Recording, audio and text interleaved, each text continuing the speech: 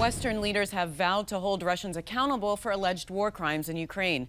But while tough talk is welcome, my guest says that the current priority must be to protect the Ukrainian population from further crimes against humanity. Peter Dickinson is the UkraineAlert editor at the Atlantic Council. He's also the chief editor of the Business Ukraine magazine and joins us from the Czech Republic. Peter, welcome. Hi, thanks for having me. You write that the scale of Russia's crimes in Ukraine is sadly not surprising. Why are you not surprised? Well, if we look at the rhetoric that's been coming out of the Kremlin for the last few years, never mind the last few months, it's pretty much explicitly genocidal. Vladimir Putin has consistently said he does not recognize Ukraine's right to exist. He regards Ukrainians as Russians. He doesn't think that Ukraine is a legitimate country. He believes Ukraine is established on what he calls historically Russian lands. And he has taken, in fact, in the last year, to referring to Ukraine in public as an anti-Russia, an existential threat to Russia. And then, of course, we have the entire narrative that Ukrainians are Nazis somehow, despite the fact they have a democratic system, a democratically elected Jewish president, and far-right groups are marginalized in Ukraine. In the last parliamentary election, far-right groups collectively came together because they've historically done so poorly in elections, and they only managed to get 2%. So the idea of some sort of a far-right threat from Ukraine is nonsense, but it seems to play very well in Russia. So we see a country where the people are being told Ukrainians are Nazis, they're enemies, and their country has no right to exist. But Peter, isn't the Russian population sophisticated enough not to believe the propaganda? Well, unfortunately, I think there is a certain desire to believe it. I mean, there's a long history of this. This didn't begin under Vladimir Putin. For centuries, Russians have been encouraged to see Ukrainians as a sort of subgroup of Russians. Ukrainians are the closest of the many nations to Russia within the broader Russian Empire. Putin over the last decade has talked a lot about the so-called Russian world, by which he means the greater Russia beyond the boundaries of today's modern Russian state. And many Russians share this sense that Russia has been the victim of a grave injustice after the collapse of the Soviet Union, because so many ethnic Russians and other people who they regard as Russians, often merely by the fact that they speak Russian, were cut off from modern Russia. So there's a very deeply ingrained sense of resentment in Russian society about the Soviet collapse. And a lot of that comes out in aggression towards Ukraine, unfortunately. So let's talk about U.S. support for Ukraine. Do you think the Pentagon is sending the right weapons, the ones that Ukraine needs right now? Well, when the war began and in the lead up to the war, America was one of the leading nations in terms of supplying Ukraine with weapons. They provided a number of very important shipments.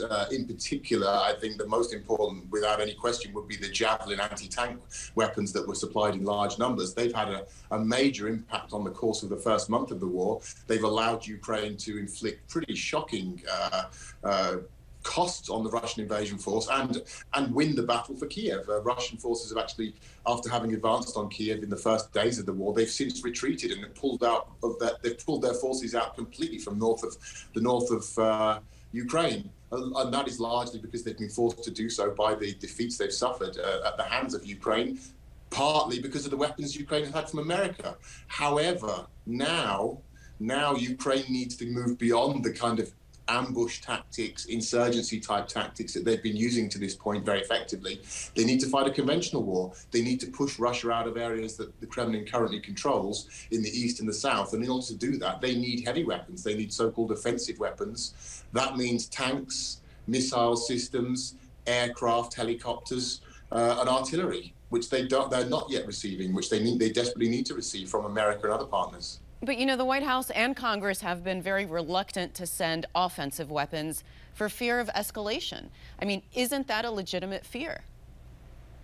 Well, a lot of people in Ukraine would say no. I think you know the narrative that we're hearing quite often these days from Ukraine is like they're questioning the entire notion of offensive and defensive weapons. They're saying, well, look, we're fighting for our lives here.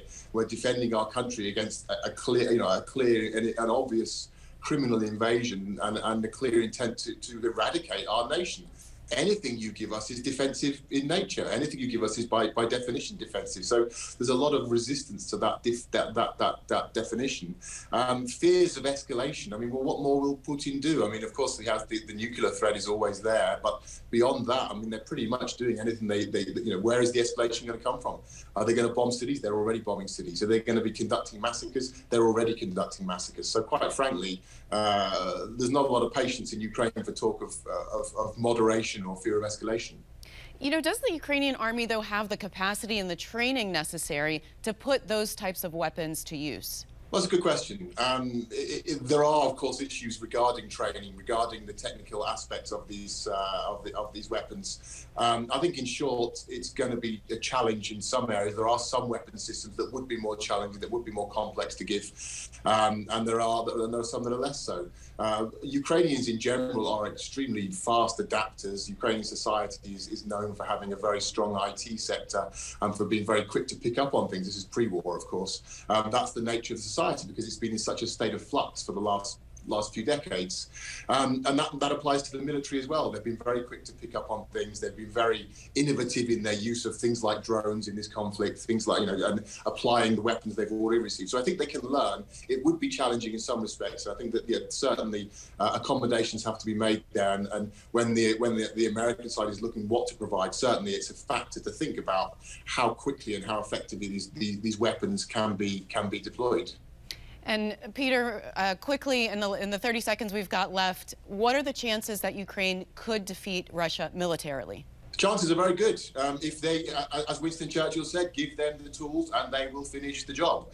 They have proven themselves to be extremely competent militarily. They've surpassed all expectations. As I mentioned earlier, they've inflicted severe costs on the Russian forces. They've forced Russia out of northern Ukraine. Russian forces are now licking their wounds and preparing to move their forces to the east. They can win this war if they receive the weapons that they need. And if they don't win this war, the West will have to fight the conflict later on with much higher costs. So it really makes sense for all parties to arm Ukraine now. All right, Peter, thanks so much for joining us. Appreciate you being with us.